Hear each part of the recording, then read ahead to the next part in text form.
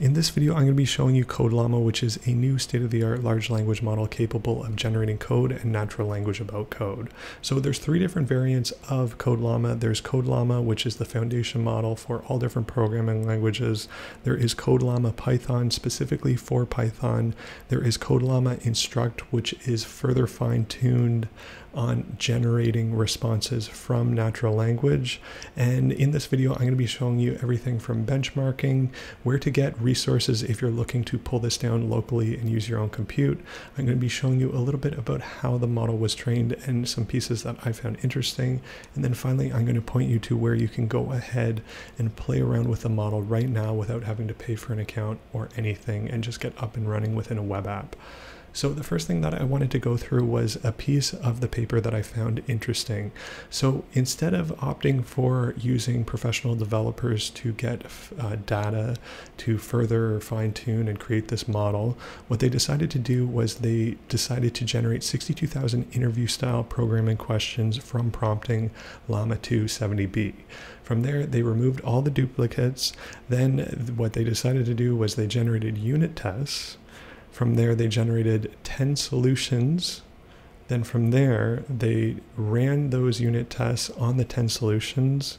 And the first solution that passed the tests was passed to the data set with both the question and the test. So that's sort of how they built this, which I thought was an interesting and creative approach. So actually asking the large language model for interview style questions as sort of that first step, which I thought was pretty an interesting approach for this self-instruct method.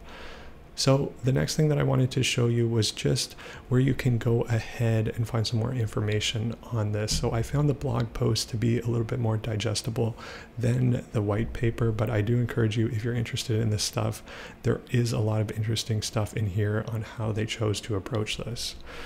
So within the blog post, there is a nice table where they do list out both how they fine-tune and broke out those three main models. So there's the path on how they went about creating the Python model, which it was further trained on more tokens. And then it was broken out into three different sizes. So the 7B, 13B, and 34B. And then finally the stream for the general model, so Llama, for coding specific tasks, and then there's also the natural language variant. So there's 9 in total across these three different sort of umbrella models within Llama. Now the benchmarks themselves, I'll just leave it up on screen for a moment here.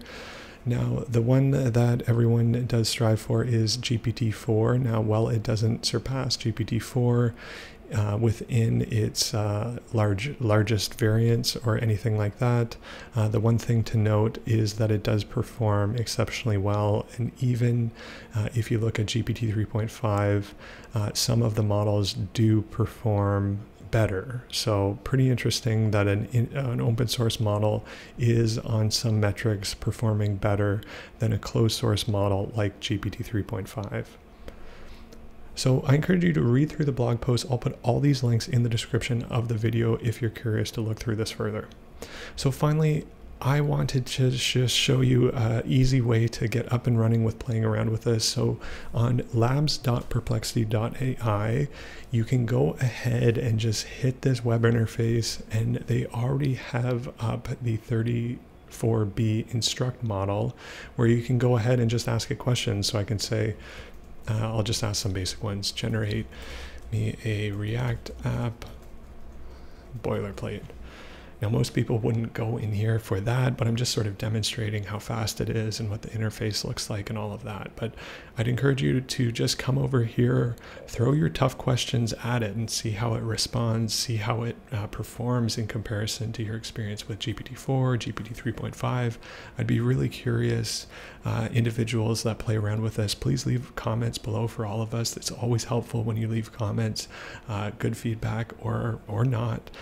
It's all helpful to helping us understand these new models as they come out. So that's pretty much it for this video. I just wanted to point you in the direction of a number of different sources about Llama and just sort of put it on your radar. But that's it for this one. So if you found this video useful, please like, comment, share, and subscribe. And otherwise, until the next one.